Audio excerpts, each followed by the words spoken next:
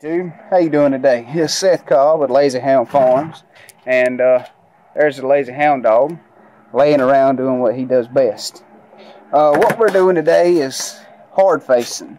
Y'all have all heard the term, I'm sure, of a hard-faced woman, and I believe this is where it come from, but I ain't exactly sure, so don't hold it to me.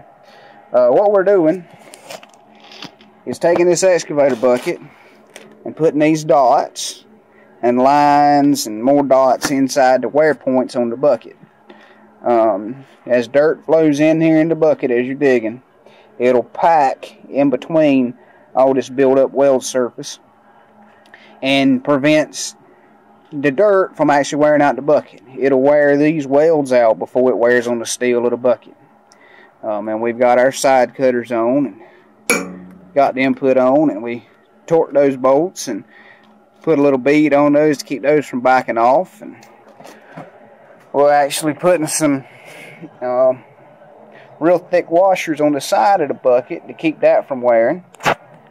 But like I said, we've got to dig a pond next week, so we're just trying to get this bucket ready to go do that. And you know, a new bucket will cost you $4,500, $5,000. You can pick up a used one like this for, you know, between $1,000 and $1,500, and you can just spend $30 worth of welding rods, and it'll make your bucket last twice as long. Or you can be like most of these equipment operators now, where a tooth will fall off, and they'll say, "Oh, we'll just run it on the shank," and then they end up having to cut the tooth shank off and put new ones on there. Well, you can stop and put a new one on it and go back to work.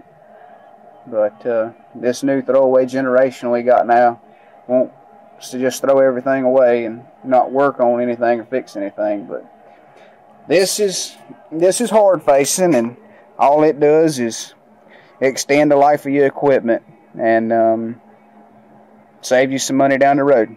Thank you for watching. Thank you for watching, YouTube, and y'all have a good day.